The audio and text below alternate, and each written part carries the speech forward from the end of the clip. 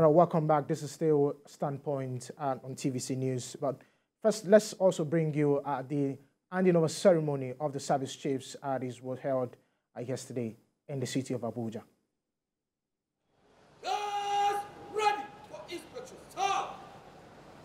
It's the final lap of the handing over ceremony at the Armed Forces Complex, Abuja.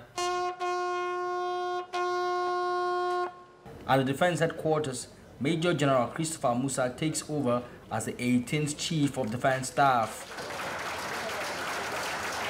He urges the service chiefs and their subordinates to work together.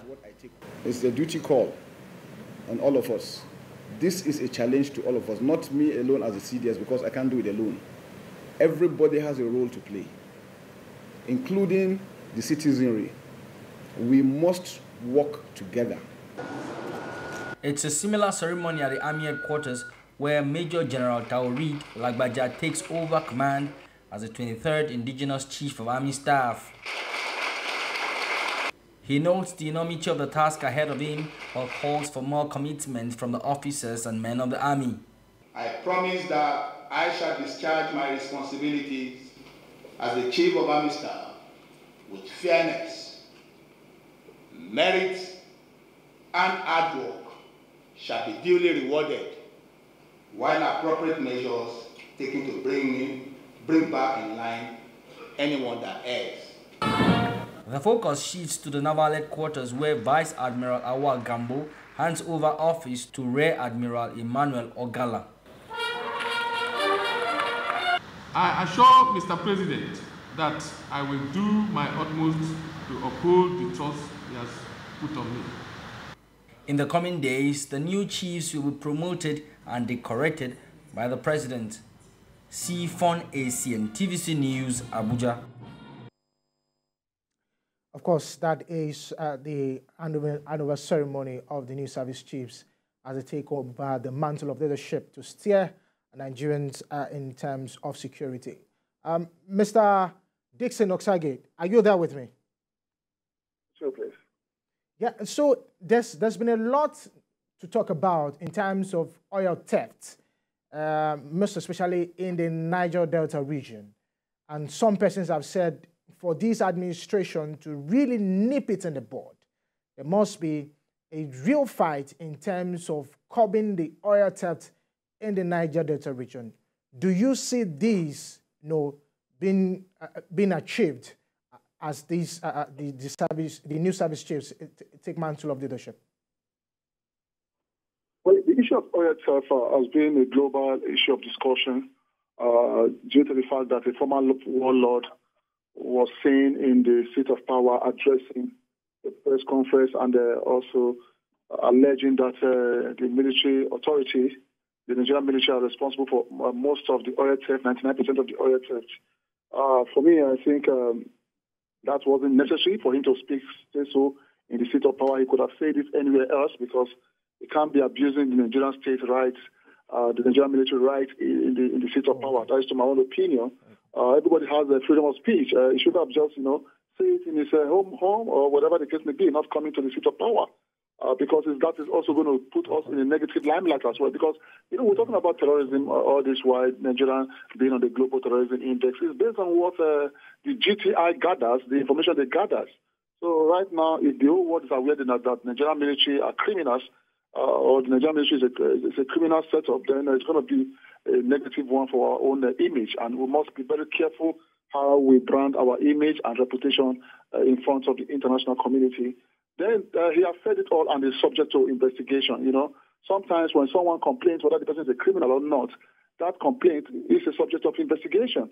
So the president should set up a board of inquiry to look into the allegation made by Asari Dokubo on why those who sworn an allegiance to protect the Nigerian state have turned back to embezzle the Nigerian state as well. The Board of Inquiry should be looking at those involved, the actors that are involved. For me, I think I personally believe that there's an element of truth in that allegation, in the sense that we have checkposts in our waterways. The military are there. The Nigerian Navy are in our waterways, protecting our waterways from sea piracy and sea robbery.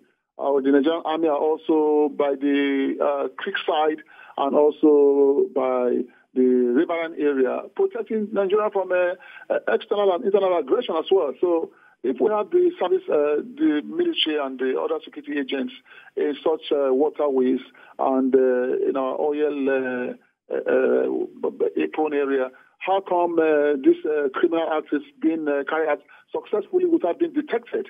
So that calls for a subject. That's a subject of investigation in the other part. And anyone caught after the conclusion of this investigation must be dealt with decisively, so that every soldier and every officer serving this great nation must know that we give them, we put the trust of the protection trust in their hands, so they are not expected to betray the Nigerian state. That I see as a betrayal, that I see as a treasonable offense, because this amount of oil you are smuggling and diverting illegally to other parts of the country, going to sell it very cheap, which I believe you are suffering and robbing Nigeria from its own economic development and economical growth. So I think that is a subject of investigation. Then secondly, the president should ensure that that environment should be camera-driven. Because most times we fail to understand that for you to achieve security, you don't just achieve security based on security, military might or policing might or physical might. There are three measures in achieving security. The physical measures, which has to do with our soldiers, our officers and men deployed in our waterways. Then also technological measures as well. We need to start looking at technological measures. So most times in the advanced world, you hardly see soldiers by the creek side or by the waterways protecting. No, they are driven by the protection system is driven by CCTV. That is technological measure. Whereby why you are the whole essence of CCTV is just for two reasons.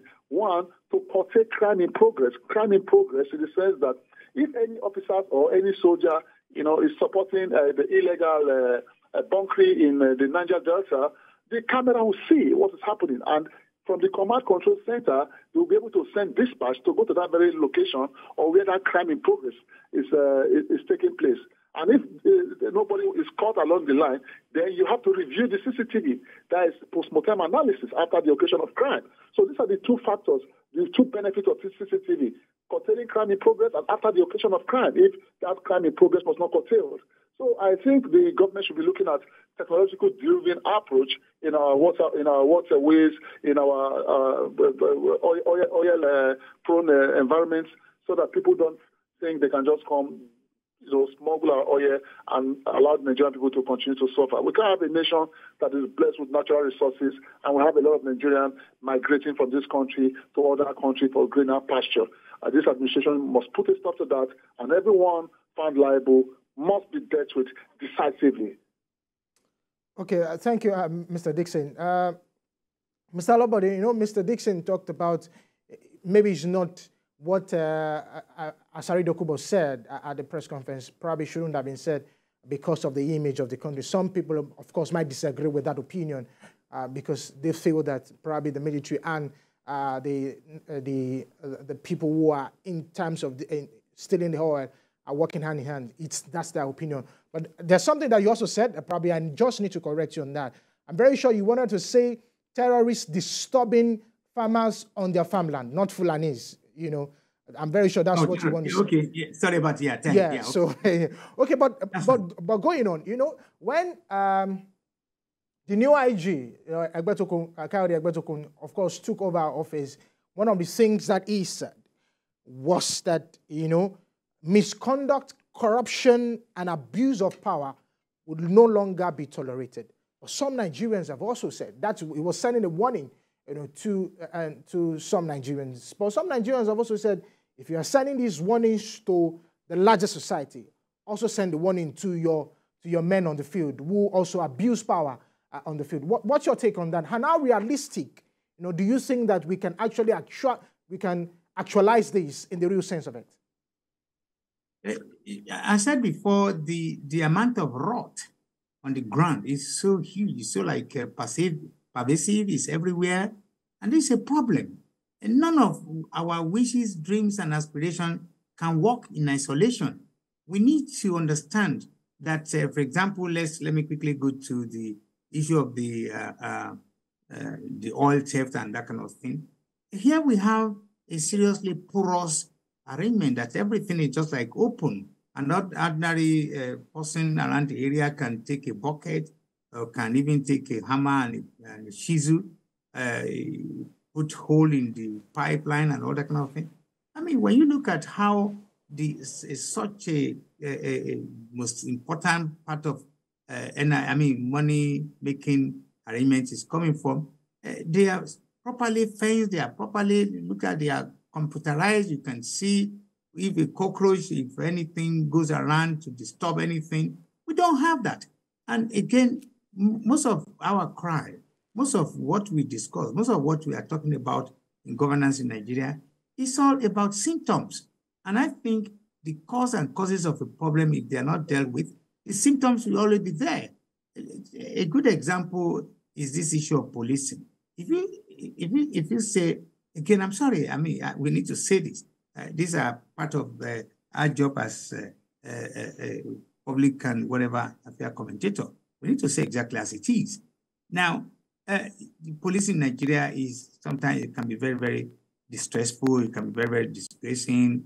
And a lot of things need to be done to address all these differences where you find the police wearing slippers, where you find the police asking for peanuts as a bribe, all that kind of thing. You wouldn't dare that. You wouldn't dare to do that in America or in the UK or some other civilized country, because police is one of the most important agency, commission or whatever that does more of the governance. So in our country, we still don't have that kind of culture. We leave the police just to fed sometimes for themselves by themselves. And this is not going to help or enhance good policing in Nigeria. Going back to the oil theft again, yes, that Adari and Dokubo was making his own press conference or whatever. It has its own merit. It has other disadvantage. Ordinarily, this is not his job. He should have not been allowed to do that kind of thing. If he has that kind of information, they are very, very sensitive information. That kind of information should have been shared or paired with the appropriate authorities, not him holding a gun and making that kind of announcement. If everybody were to be doing that, they're going to be more chaos. And I'm sure that that kind of thing will not be allowed again. I can imagine that it's not going to happen again. So, but on a more larger situation, the structure of the country in virtually all aspects of life need to be revisited, need to be reconsidered, need to be redesigned. They need to be, put back into minimum basic level. And it is then when that is a basic level, that is then we can start thinking of getting results. And again, I say this is not praising President Bola Ahmed Tinubu. That is so far so good. He's doing a great job. He's making efforts to see that at least he wants to reverse. He wants to make sure that those bad areas are now covered and they are fixed. And when they are properly fixed, then we can start getting a result. Again, the oil theft thing. It is because the level of porosity, why, how many people are manning that area instead of the military manning and then reporting or being monitored. When you do that kind of thing, if you look at a place like Saudi Arabia, that sort of area is computerized. You can't do anything silly like what is obtainable in some African countries. So all these are the things that we need to do, and government needs to invest in this kind of a structure and put the system in place that makes it so difficult that an average, whether you carry armor tank or whatever, you cannot even access the point where those oil is coming out. So without doing that kind of thing, we might be wasting time and money, and expectation will always come to zero because we don't do what we have to do. And those are big issues. And I want to believe that this government is hearing what we are saying, is listening to the opinion of different format different people, and they can put it into use. Again, let me summarize. The social security of the ordinary people is very, very important. It's key. It's very, very important. Without them, again, because government for the people, but you need to carry the people along. They also need to play a role of, oh, this is my thing, I want to protect it, and so on and so forth. Without having that kind of thing on the ground, it might make life a little bit more difficult.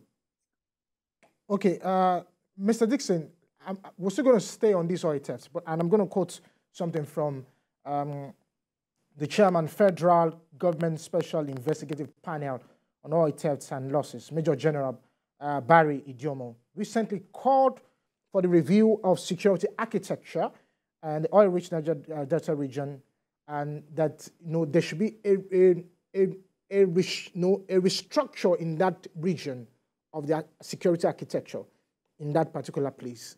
How best can we do this, knowing fully well that that's where the source of the money is coming from to fund the Nigerian economy for now? Well, the last speaker actually gave an example of Saudi Arabia. It's most likely impossible for you to penetrate their oil well and smuggle such oil wells to go and sell in other countries. That's a form of sabotage. Well, for me, if you want to ask how way forward in that very environment, I think the way forward is very, very, very good. It's very, very simple. It's just for us to, make sure we give people responsibility to carry out the protection strategy. Who do we think have the capability to do that? First of all, we must understand and we must be very careful how we, play with private armies, or private owners of armed group that think they have the capability to protect the Nigerian state. You can see what's happening presently within the Wagner Group and the Russian forces, The Wagner Group, are private armies, and now there's a big problem going on there. So we have to be very careful each time we want to introduce private armies in protecting our waterways and our borderline. If we lose hope in our military, then we are planning to, lose the country called Nigeria.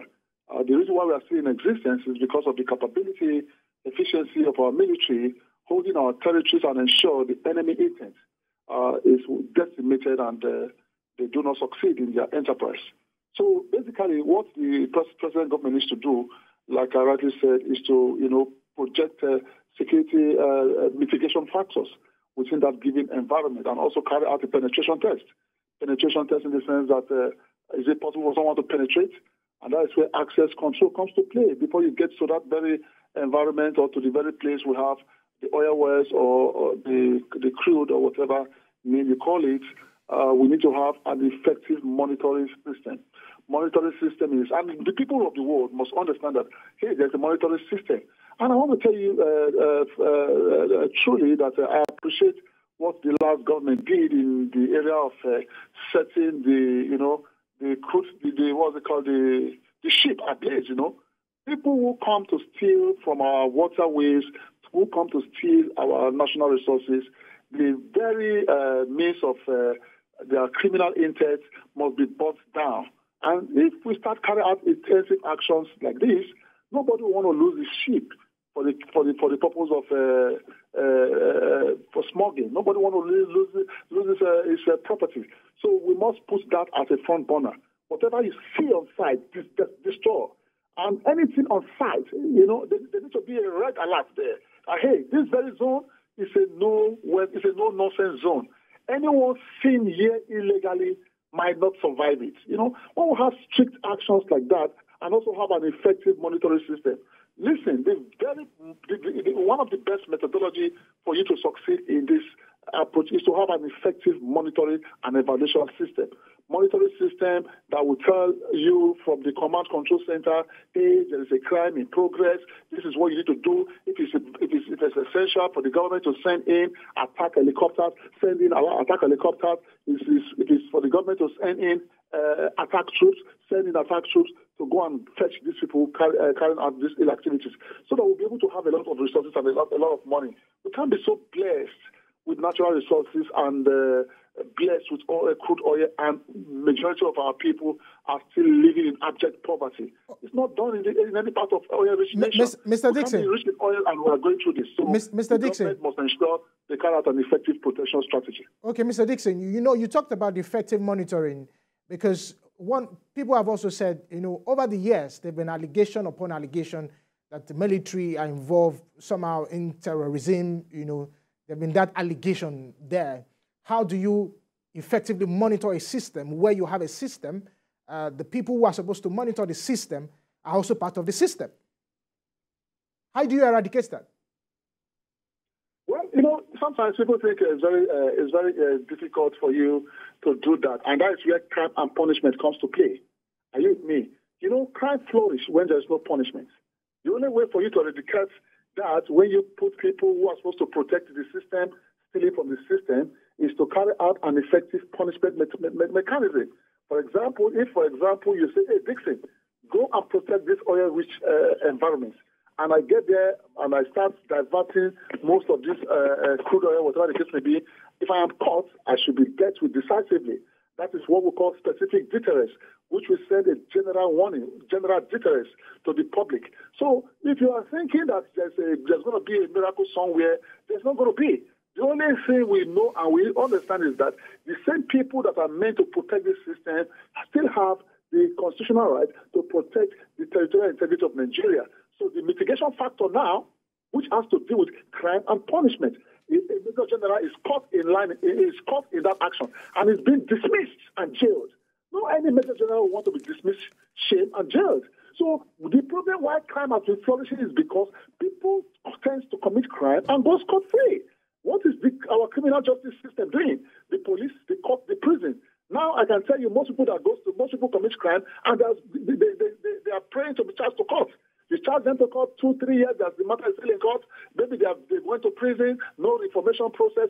So we have a lot to do in this country in the administration of criminal justice system and also in the area of crime and punishment. Punishment is a beautiful thing. Punishment is very essential. So for us to succeed dealing with the military involved in this case, we need to get those that are involved arrested, get them dismissed, and get them jailed. That is going to send a general warning to anyone who think they can come and take crude oil under this administration without being punished. Okay. Definitely they will be punished, and the punishment must be severe. That is how crime is being mitigated. All right, thank you, Mr. Dixon. Lastly, just to get Mr. Olabode's last word, 30 seconds. How critical is the appointment of the Minister of Defense and, of course, the Police Affairs Commission into this security architecture as Nigeria kickstart the security agenda under President Bola Tinubu? Again, I look forward to seeing a robust cooperation and emboldened arrangements to make sure that all hands are on deck.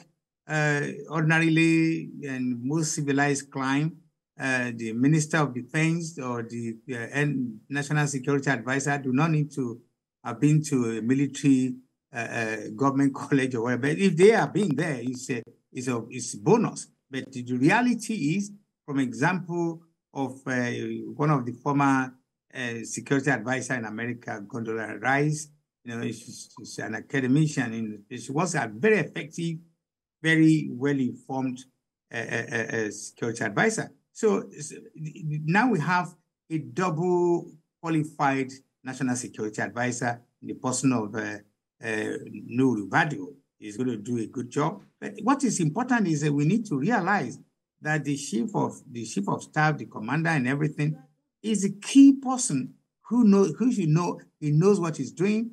He's overall boss, and there are different layers where the chief of staff of the army, blah blah blah, all that kind of thing. They have a process and procedure before they even get to the president, and that's why the most important part in this defense arrangement is the National Security Advisor. All right. And I'm happy that we have somebody like Nuru Badio. But all quickly, right, before I go, this issue of our borders, our oils, whatever, need to be properly secured.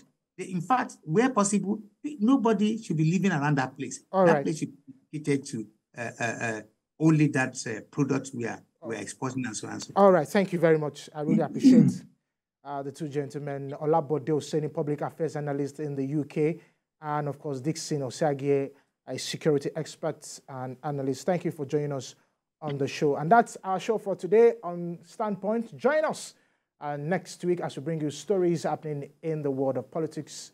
I'm Ademola Lawrence. Join us this evening for a repeat of the program by 11 p.m. and 5 a.m. tomorrow. Bye for now.